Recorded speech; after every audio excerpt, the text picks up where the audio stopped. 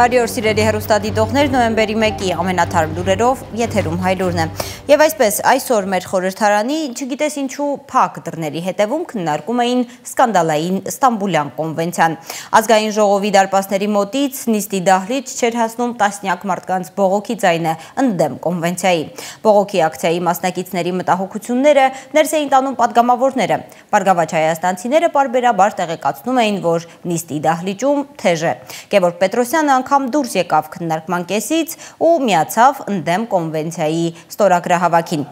Մենք նաև բողոքի ակցիայի մասին ենք պատմելու, բայց մինչև դա Կարինե Մանգասարյանի ռեպորտաժը փակ հանդիպման մասին։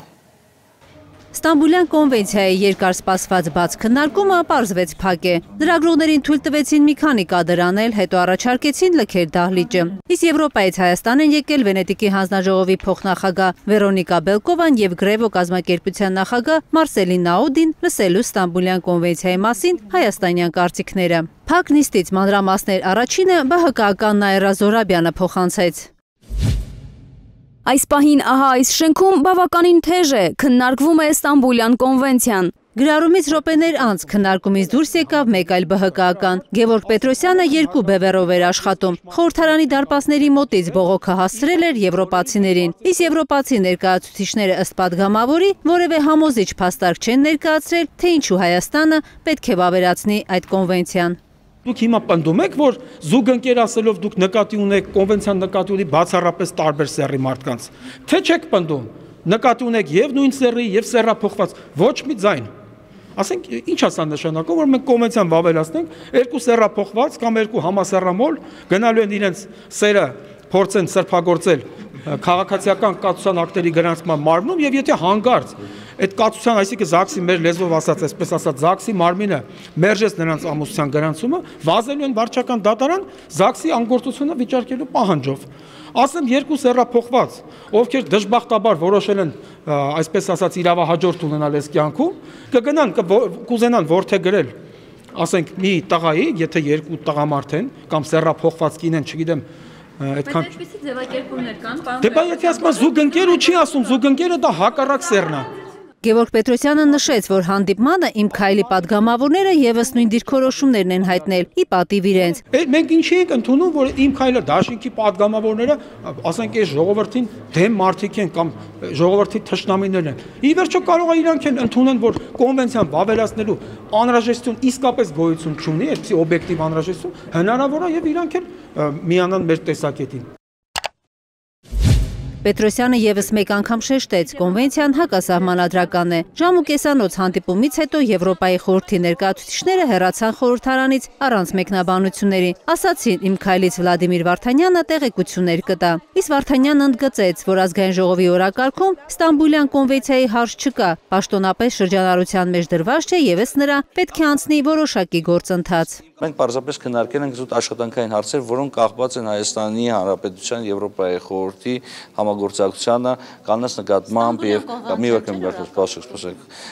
նկատմամբ եւ ընտանեկան բռնության արգելման վերաբերյալ կոնվենցիայի հետ կապված որոշ հարցեր եւ այդ հարցերն են եղել օրակարգում։ Վարդանյանը նշեց, որ հարցի վերաբերյալ գաղտնի դիվանագիտություն չեն վարում, իսկ աշխատանքի եւ սոցիալական հարցերի նախարար Զարուհի Բաթոյանը պնդում է, եթե կոնվենցիան ստորագրվում է, այն պետք է նաեւ ավերացնել։ Նախարարը հերքում է մամուլային տեղեկությունները, որ 600,000 եվրո գրանտ են ստացել Ստամբուլյան կոնվենցիան քարոզելու համար։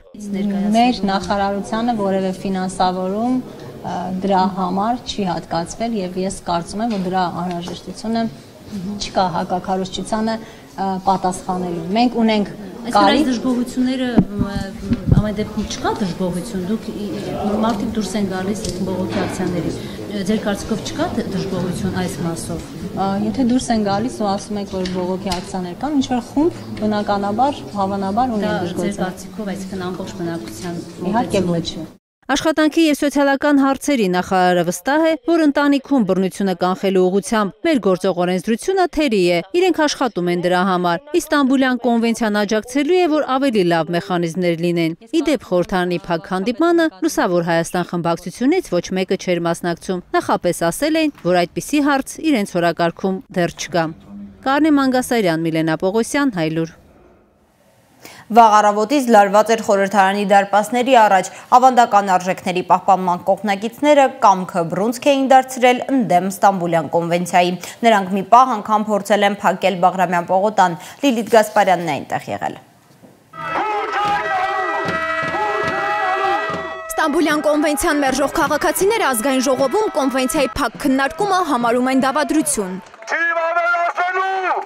Ուղիղ հեռարձակում են պահանջում, որ հասկանան, ինչ են քննարկում պատերի ներսում մարդկանցից ու լրատվամիջոցներից թաքուն։ Այն հանգամանքը, որ ուղիղ եթեր չկա, այն հանգամանքը, որ թաքուն է պահվում Հայաստանի Հանրապետության քաղաքացիներից,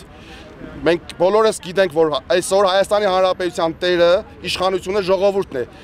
Ժողովրդից, այսինքն իշխանությունից թաքուն է պահվում, թե այս պահին ինչ է քննարկվելու ազգային ժողովում։ Միայն լսել են, որ քննարկմանը մասնակցում են նաև եվրոպական կառույցների ներկայացուցիչներ, ու հենց սա է ստիպում մտածել։ Շատ մեծ ճնշում կա Հայաստանի Հանրապետության վրա, անգամ այսպես ասած պայման է դրվում, որ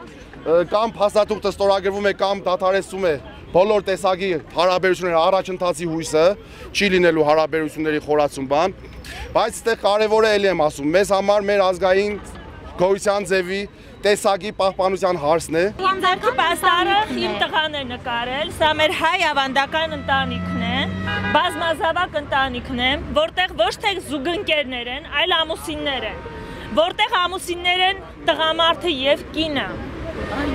Սա է այս պաստարի իմաստը եւ Ստամբուլյան կոնվենցիան գալիս է ջախջախելու մեր հայկական ավանդական ընտանիքը։ Ավանդական ընտանիքի ջատագովներին հատկապես զայրացնում է այն, որ իշխանությունները լուռ են։ Լռությունից իրենք շատ բան են կռահում։ Գործող իշխանությունը մեծամասնությամբ ինքը կողմ է Ստամբուլյան կոնվենցիային։ Եթե նույնիսկ իրենք կողմ չեն, լռությունը համաձայնության նշան է, թող իրենք իրենց բողոքի ձայնը բարձրացնեն, իսկ իրենք տարբեր մեխանիզմներով փորձում են սա օրինականացնել։ Ոչ Ստամբուլյան կոնվենցիային ստորագրահավաքին միացել է ավելի քան 50,000 մարդ։ Այդ թվի մասին գիտի արդարադատության նախարարը։ Ակցիայի մասնակիցներին դա արդեն չի էլ հետաքրքրում։ Իր հետ հանդիպման միտք չենք տեսնում, ելի եմ ասում, ինչի մասին է խոսքը։ Ստամբուլյան կոնվենցիայի վավերացումը եւ մեր հոգեվոր արժեքների, ազգային արժեքների պաշտպանությունը այն թեման է, որտեղ մենք քննարկելու ոչ մի բան չունենք։ Ոչ մի բան չունենք, մենք չենք քննարկելու այդ հարցում։ Շարժման մասնակիցները ազգային ժողովի բակում պատասխաններ չստացան։ Սկսեցին երթ դեպի ԵԽԽՎ-ի շենք։ Գուցե այստեղ իրենց ձայնը լսելի լինի։ Լիլիթ Գասպարյան, Հովհաննես Իշխանյան, Հայլուր։ Իրավապաշտպան Ռուբեն Մելիքյանը սոցցանցում գրառում է արելուցրել տարածված այն միֆը, թե ազգային ժողովի աշխատակազմի ղեկավարի նախկին տեղակալ 2 ամսով կալանավորված Արսեն Բաբայանի նկատմամբ կիրառված ընտանիքի, այդ թվում 1 եւ 6 տարեկան երեխաների հետ շփման սահմանափակումները հանվել են։ Ռուբեն Մելիքյանը գրել է, որ իրականում վերացվել են ընտանիքի հետ շփվելու միայն տեսակցության հետ կապված սահմանափակումները, իսկ հեռախոսազրույցի արգելքը ամբողջ ծավալով պահպանվում է։ Որտեղ է մանկահասակ աղջիկը վարակվել միավով, առողջապահության նախարարը առայժմ տեղեկություն չունի, գուցե նա հիվանդանոցում չի վարակվել։ Դեպքի վերաբերյալ Արսեն Թորոսյանը փակագծեր չի բացում, քանի որ գործը քննության փուլում է։ Երեխան հիմա բուժում է ստանում, բժիշկները փորձում են վերականգնել առողջությունը եւ ամեն ինչ անում են, որպեսզի կյանքին վտանգ չսպառնա։ Երեխան բազմաթիվ բժշկական կենտրոններում բժշկական օգնություն է ստացել, պետք է պարզել, որ բժշկական կենտրոնում կարող էր տեղի ունեցած եւ երկրորդ հարցը հնարավոր է, որ դա բժշկական կենտրոնում է տեղի ունեցած, շնորհիվ ասած, որ պարտադիր պետք է բժշկական կենտրոնում տեղի ունենա վարակ։ Ծնողները վստահաբար չունեն։ Հաստատվել է, որ ծնողները չունեն միավարակայում։ Երևանի կենթանաբանական այգու տնօրեն Ռուբեն Խաչատրյանը որոշել է դադարեցնել իր լիազորությունները։ Այս մասին նա գրել է Facebook-ում այսօր առավոտյան կենթանաբանական այգում տեղի ունեցած դաժան դեպքից հետո։ Լուսադեմին կենթանաբանական այգում շների ներթափանցման երկրորդ դեպքն է եղել։ Նույն ոհմակը, որ 3 խեղդ համահերարել 3 կենգուրուի, այսօր 3 մուֆլոնի անկման պատճառ է դարձել։ Շներին բռնել չի հաջողվել։ Կենթանաբանական այգին դիմել է պատկան կառույցներին, ոհմակը հրատապ կարգով վնասազերծելու նպատակով։ Չչեզոքացող վտանգի մասին դեռ 3 մեր եթերում ահազանգել էր կենթանաբանական այգու տնօրենը, այգին ցանկապատ չունի, կենթանիներին վտանգ սպառնում է 4 կողմից։ Չնայած նրա մտահոգությանը, այսօր փոխքաղաքապետը հայտարարություն էր տարածել ոչ թե ցանկապատի, այլ այն մասին, որ քաղաքապետի հետ համաձայնեցրել ու որոշել են, որ այգու տնօրենը պետք է հրաժարական տա։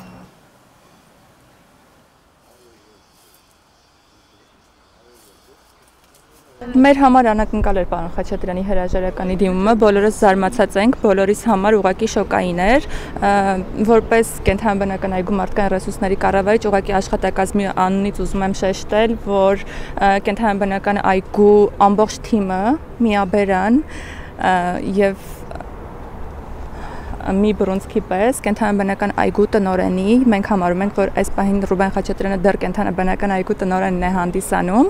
եւ աջակից ենք նրան եւ բնականաբար գտնում ենք, որ